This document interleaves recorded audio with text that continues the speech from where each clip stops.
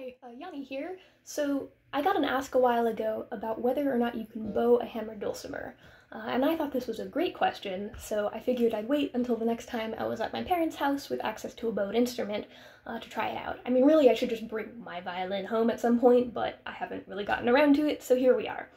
And you can hear the result. Here, let me grab a bow.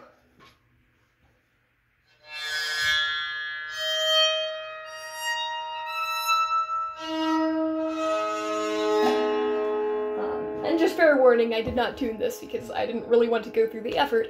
But yeah, so you can hear it kind of works. It makes an okay sound, except for the bottom string. I think it's just because it's a thicker string.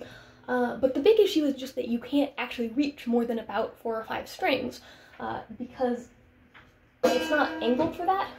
So if I were to try to reach any of the middle strings, it's sort of like, it just slide off because it's not angled to do that. So realistically speaking, what you would do if you wanted to do something like bowing a hammered dulcimer is you would grab a bowed psaltery, which I happen to have because there was a while when I was about 13 and I got really obsessed with this thing, and we happened to have a friend who was getting rid of one, so we picked it up. And as you can see, it works a lot like a hammered dulcimer. It's got tuning pegs in a it's got the strings lined up in a similar way, similar backboard, all of that. So it's probably sounds similar. You can give it a shot. I also did not bother tuning this. But